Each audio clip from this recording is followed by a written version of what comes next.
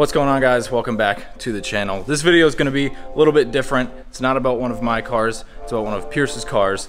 He just acquired this red E30 last week and he's already going crazy with it. We've got a bunch of stuff that we're going to do to this car over this weekend and we're going to completely transform it. So this is going to be a very straightforward before and after video, and I think it's going to be really satisfying being able to see this thing completely transform. You can see the paint is very faded. The trunk is really tuned. Yeah. We did polish a little spot here. Where was it? It's like right here. It's kind of hard to see. It was really quick by hand, but this thing's gonna transform pretty good, I think. Clean up pretty well. Yeah. We only went with the best of coilovers. Right. Should we tell them now or should we tease them? We gotta do a little unboxing. You feel me? A little unboxing, but. So, this thing's getting the works. We've already gone around and started to kind of lube up all of the suspension and make sure that it doesn't snap or anything like that. 30-year-old cars, all that stuff. But yeah, no, it's a really stout car. I love this thing. So we're gonna get it a little bit more set up and then we'll reveal the coilovers.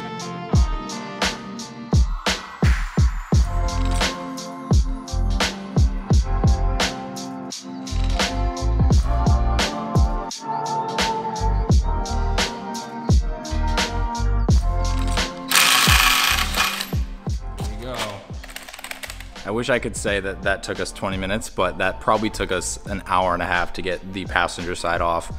This thing was in there so bad. Every single stud and everything was totally stripped and was a nightmare, but 30 years. All right, so you can probably tell from the packaging here, we got the good old Raceland. Woo! Big baller over here. Sticker, yeah. So this is kind of a build-it-yourself kit. Everything is just totally disassembled. There's just 4 bare struts, so it takes a little bit of building, but these should be more than enough for this car and for something that he just wants, where it's just a nice cruiser and looks good. I don't think have I said what we're doing? Doing coilovers, wheels, and a full paint correction on the car, all in this one video. So it's gonna be really cool. Dang, look at that. One coilover completed. 4 hours. Look at that thing too. A little A3 action, S-line. I think I'm gonna turn that into a camera car in the near future. That'll be a lot of fun. But we finally got the passenger side done. I'm not really gonna show much of the other disassemblies and stuff because this took a while, but this side's all done. We're just gonna throw it back in and we put it at kind of a base height and we'll adjust from there if we need to.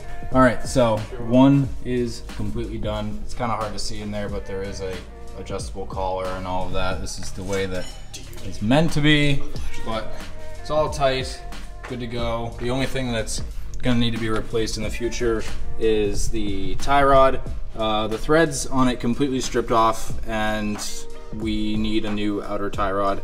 But for now, just for now, moving it around the shop and stuff, we tied it up. Hopefully it stays in place, but this side is done. We're gonna slap one of the wheels on it for this car. See how it looks. It'll probably sit lower when the entire car has a suspension on it, but we're eager. We wanna see what these wheels look like. Tomorrow when I'm doing Steve's coilovers. Yes, sir. Not all the way, but pretty far down. Go down more. Yeah, we're gonna have to max them out. Yeah. Just max them. Well, you also have to think the rest of your car's at stock height, so it will get lower when the rest of the suspension's in. So in terms of wheel fitment, they're spot on, but they do need to go a little bit lower. He has probably another ½ an inch of adjustment on the collars for the coilovers, but I do think once all the rest of the suspension is in, it will lower itself quite a bit more. That first coilover was such a nightmare. I don't want to film like in depth for the rest. I will leave a link in the description of this video to how to take the suspension out and swap it for the Raceland suspension if you really, really want to know. I just don't know how long this is gonna take, so I don't want to keep filming a crap ton of clips. So, time-lapse time.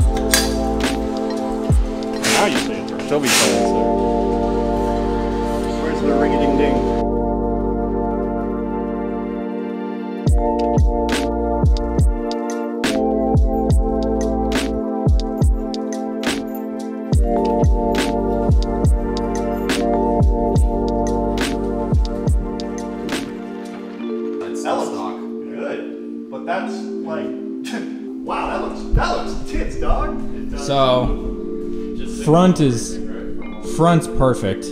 Back, there's still the, yeah, so we have one more side to do. That's why the back is still kind of high, but That's gonna look good. the front is awesome. So we're gonna bang the back out right now. I'm surprised. And then this thing will be all set.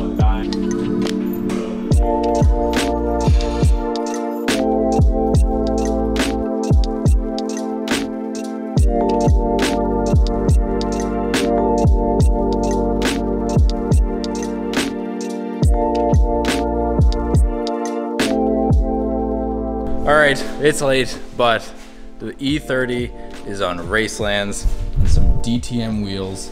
Yes. And this thing looks awesome. The red and white pops out so well.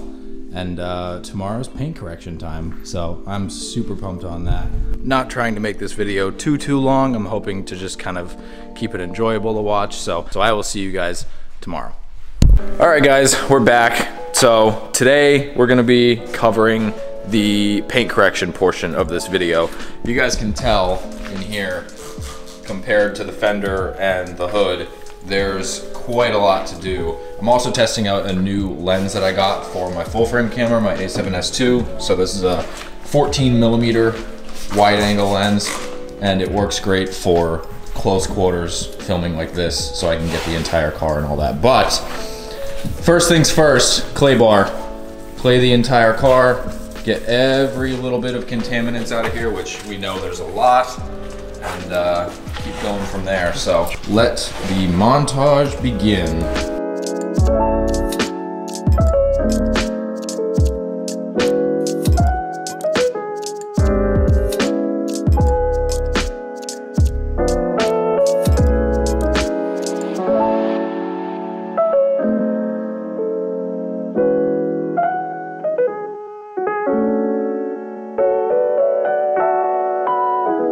So Pierce is unboxing his, it's a, you said Chemical Guys pack? Yeah, it's like, well, basically my dad has a nice 3M buffer. Yeah. But I don't like using his all the time. I don't do this too often. Yeah. So he got his own buffer and everything like that, comes with all the pads. And he wants to tackle the hood first, which is gonna be probably the most satisfying part of this, because it's just so oxidized. So I think the before and after on this is going to be pretty crazy. Classic old, just tape it up. That way we can get a cool before and after and see what this thing's going to look like all cleaned up.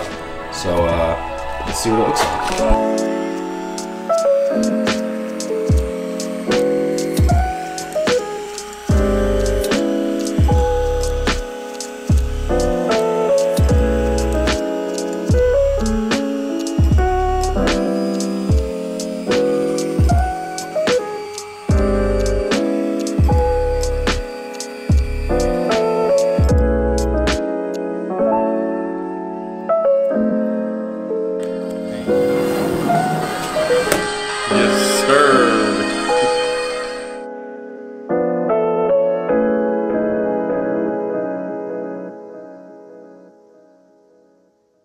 So it's safe to say that paint cleaned up pretty well. Yeah, 30, that's more than 30 now, isn't 34 years old? 34 years old, I think so.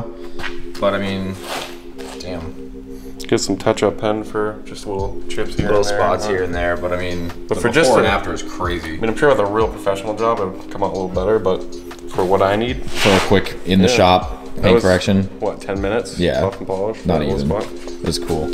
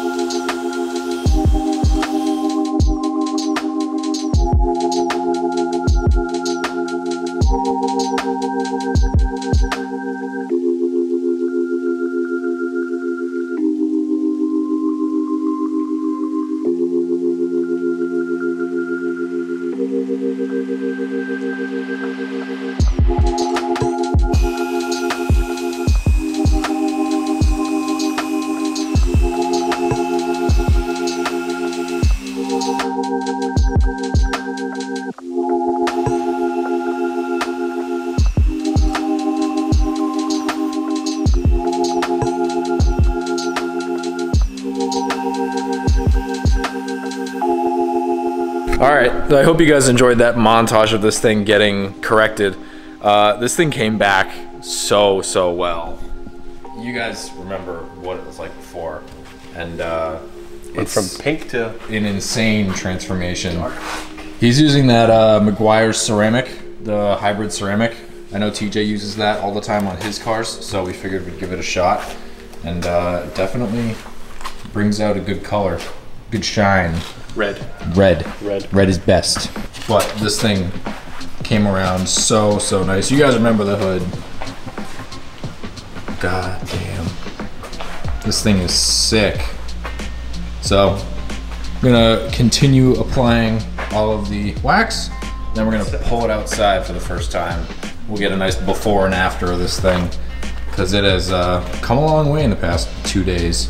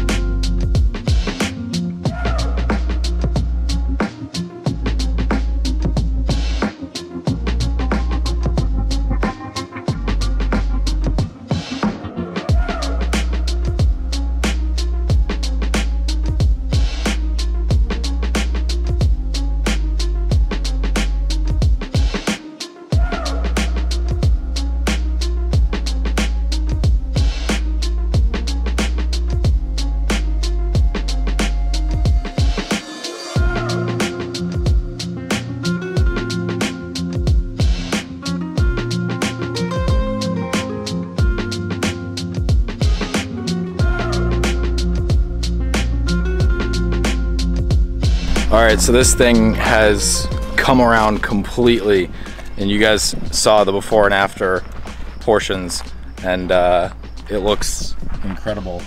What's your thoughts? You like how it came out? Yeah, I'm psyched. It's far under the budget of what I could find a clean example for. Right. I think we made it into a clean example in no time. Yeah, for sure. It a little bright right now, but you guys get the idea. It paint's not like perfect, but it's a 35-year-old car. And it came around. Driver quality. Oh yeah, for sure. It got the works. It got coilovers, it got wheels, and it got a full paint correction in 2 days. Tires, and we'll get tie rods. Yes.